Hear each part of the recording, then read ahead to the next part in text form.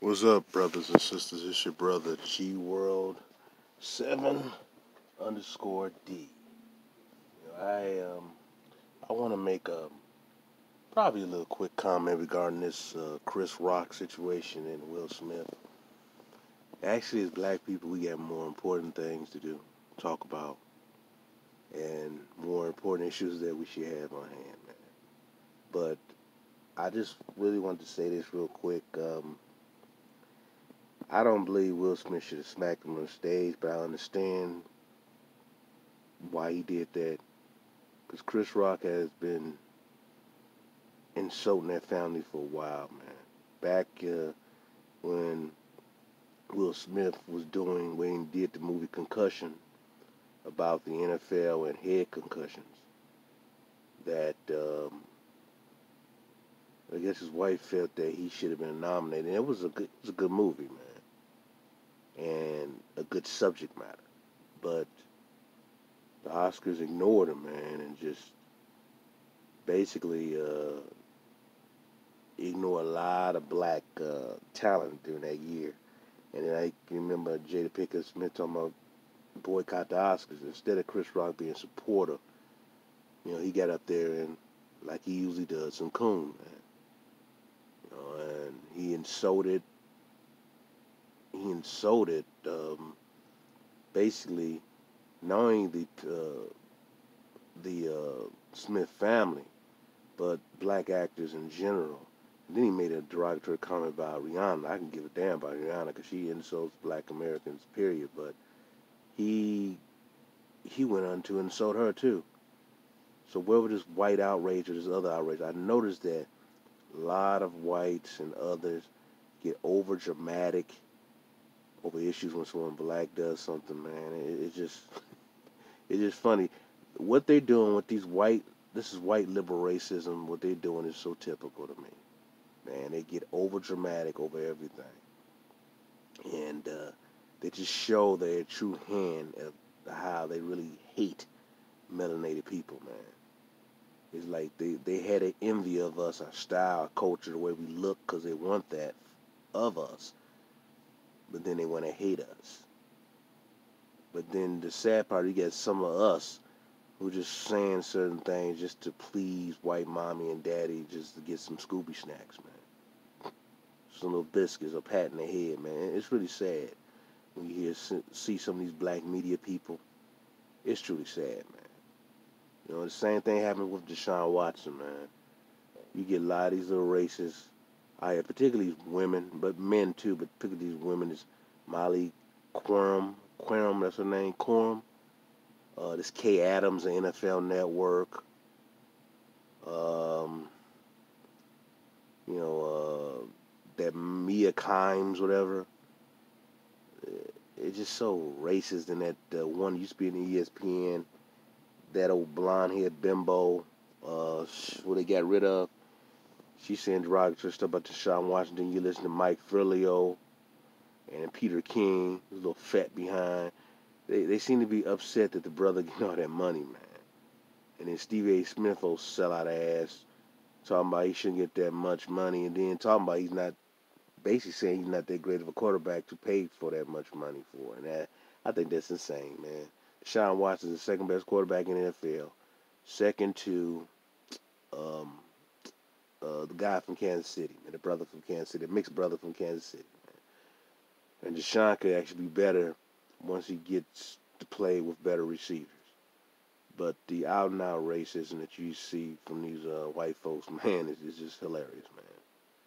They become dramatized divas when it comes to black men. But the problem is that a lot of these white folks defending Chris Rock is that he gives them cover for their racism. Man. Chris Rock says things derogatory to our community like, you got blacks, you got ends. I mean, really do. That wasn't even funny to me. There's a lot of blacks who are in my circle just didn't think that was funny. He's not funny to me. But white folks love people like that. Bill Maher love people like that because they can be racist to us, and then that Negro blacks would shield them, like the Democratic Party so racist. But you get those Negroes like Mike Eric Dyson, Al Sharpton, who'll be their shield, man, and cover up their racism. And Joe Biden is racist as hell, man. He's worse than Trump, man. Biden is worse than Trump. All right, but Biden, if Trump were to do some things Biden has done, he'll be called a racist and everything. But since Biden's a Democrat, you're going to have Negroes of a certain age bracket, Negroes who went to a lot of these little HBCU schools, who are just going to give him, who's just going to shield him because they're flunkies of the Democratic Party, because they have been indoctrinated with BS. So I just don't understand that why we as a people continue to try to change other people who are non-melanated black opinion of us, man. We should stop trying to change them, because they're not going to change, man. These people are not going to change, man. These people, like, it's what Elijah Muhammad said, man, as a group, devils. And we're going to have to understand that, man. But some of us do not want to come to that realization. Some of us live in dreamland. Some of us want to be accepted. This is our land, man. We don't need to accept anyone. They just need to accept the fact that this is our land. They came here and stole our land. All right? We only need to accept ourselves. We don't need to accept other people, especially these people, man. And they're just getting over dramatic with Will Smith. Over dramatic, man. That's sick. And we need to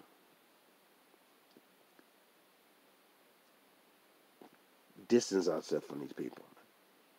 We really need to distance ourselves from these people and understand that we have no friends.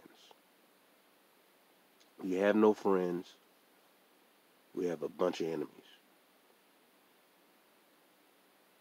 This is why that we need to put our differences away and build as a nation. Because we have enemies all over the place. We have people who look like us. Like I said, how some of these so-called blacks are going out of their way to please white folks. Many of them are indigenous blacks of here. Some of them are immigrants, man. But we cannot continue to try to befriend with these outsiders, because they continue to show us their devil ways. That's why when I do my research, I want to give you certain books that I have, and from journals that I have, or may talk about documentaries that I've seen, so you'll understand. You can do your own research. So that's like the information that I have, that I know about, I'm giving to you. But this is needed, man. It's so sad that how these phony people are blowing up a situation between two individuals that it's really not even that big, man, of a deal. It really isn't. And the Oscars, their ratings probably went through the roof because of the situation. So, but we have to really come to grips that we have no friends. And these people are straight up evil. They're inherently evil. So, just as a people now, this should give us even more intuition to just do our research, to study who we are, realize who we are, and understand and love who we are. Because this is the time we need it. I was listening to one of the brothers, I think it was Ab Power, when he was talking about those Freeman, and I believe it was him playing the playback of Freeman, or was another brother. And I was listening to them, the Freeman. And to me,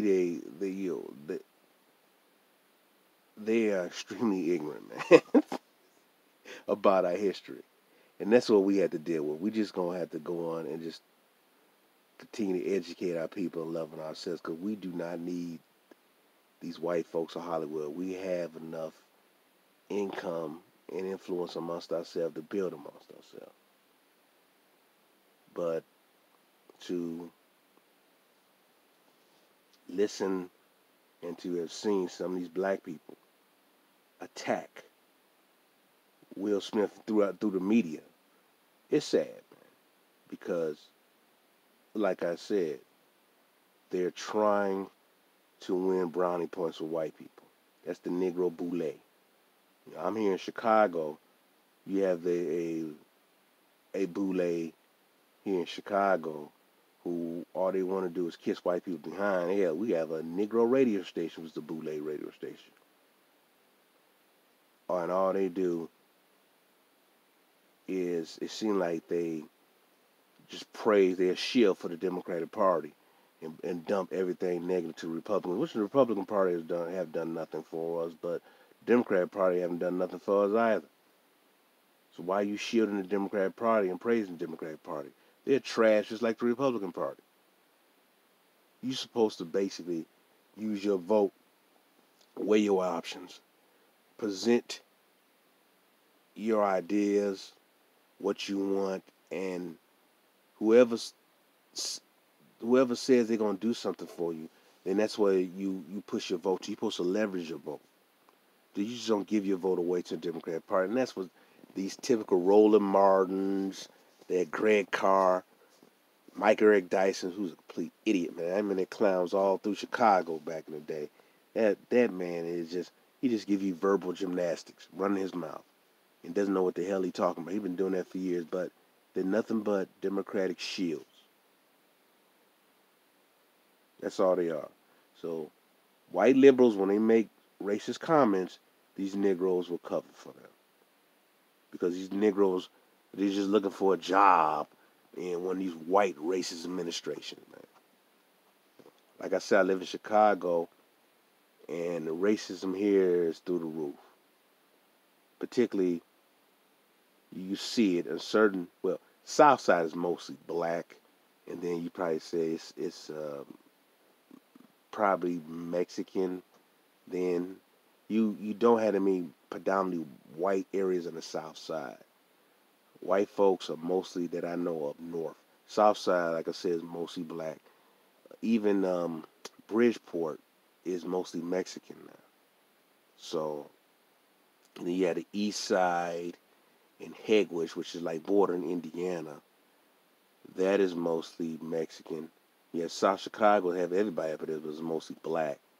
But that's East too. But you know, you have to realize, man.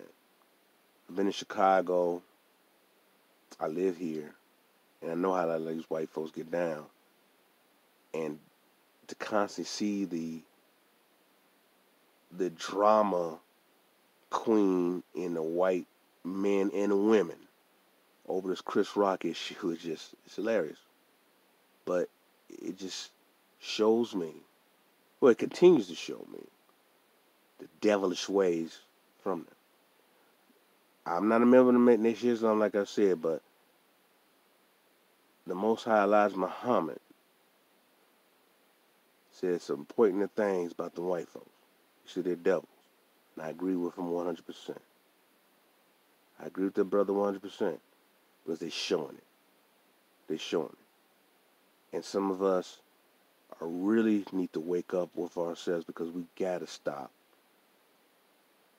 Gotta stop trying to impress other people, trying to gain acceptance. It's never gonna happen. These other people do not like us. So we need to just worry about ourselves and build amongst ourselves. Because this is really, it's really, really sad. And it's sick. It just tells you how sick these individuals are. And a lot of these little white celebrities, we don't need to support anything. that they do. Don't support them. Let's boycott them. Let's boycott them and show the power of our dollar. Because Hollywood would not be where they at if it wasn't for the black dollar and we go out to the movies. Let's boycott. Let's do that. Because we cannot continue to be a rug where everybody's stepping on us. This is really insulting. This shouldn't even be this big of a deal. Just between two individuals, they should work it out backstage or let them work it out amongst themselves. But to get over dramatic, now Chris Rock supposedly ticket sales off the roof because white folks want to hear him continue to belittle black people, particularly black women, like that silly ass documentary did about the hair thing back in 2008 or 7. He's insulting. He has insulted black people for years, man. He's not funny, but he's a shield for white racist bigots and other bigots like John Leguizamo, who's not funny, and the comedy he made about Will Smith is disgusting. That clown claimed that his people fought in every single damn war in the United States, man. Now, he's not even from here, man. Yeah, but not only we fought in every war here as black people, so-called black people, we are indigenous people of this land, of the Americas, of Atlantis.